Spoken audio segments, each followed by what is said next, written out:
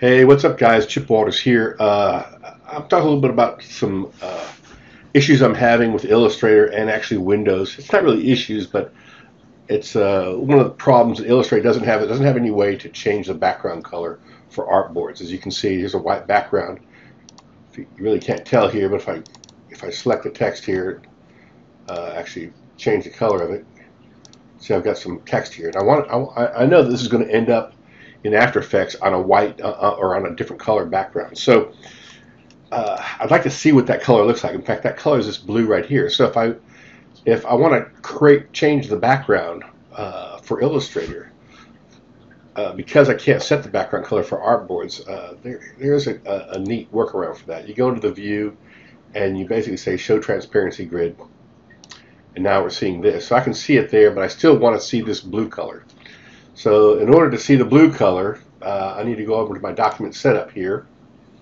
And I'm going to need to change this transparency to that blue color, right? The problem is this stupid Windows picker from Windows 95, I guess. It's amazing how Microsoft hasn't figured out yet that actual designers use their operating system.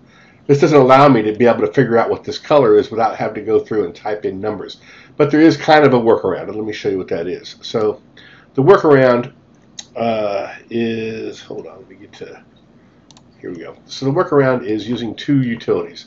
One, Instant Eyedropper, and two, Paste Color. It's kind of a pain, but if you see Instant Eyedropper, basically it's a little, it sits in the toolbar tray here. And as you click on it, and I'll do it on mine, and you drag it around, it's going to tell you what those colors are. And you can set it to hex or RGB or whatever. And if you want to use it with the Windows color picker, you need to set it to RGB. So if I take this particular green, then I'll go over to the Paste Color tool, and this is Paste Color. So Eyedropper is instanteyedropper.com. Paste Color is this URL, and it's rolandtoth.hu/paste color. By the way, I'm on Windows 10, and with paste color, basically the way you want to use it is you're going to use the Control-Shift-P hotkey to invoke this input box, right? And then you're going to basically paste into there, and I'll show you how that works. So let's hide this. So I want to grab this color, so I'm going to grab here. I've got that color on my clipboard now.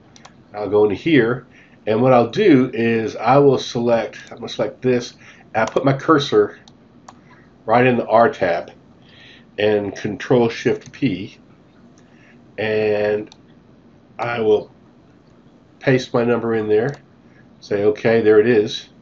I add it to the custom colors, there it is, and say OK. Now that I've added it, I can just very quickly go in here, hit it again, and we're good, Now, you see that it's actually, I'm still using that transparent background, but it's set to that color. So now everything works as it should. So there's two little tips here. One is how to use solid color backgrounds with your artboards, and the second one is how you can actually use an eyedropper tool for the ancient and crappy Windows color picker. Thanks. Talk to you later. Bye.